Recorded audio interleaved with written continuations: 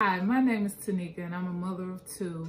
And what I really love about having this book for my children's library, Mikey Learns About Business, is that it teaches children about entrepreneurship from the perspective of a 9-year-old child.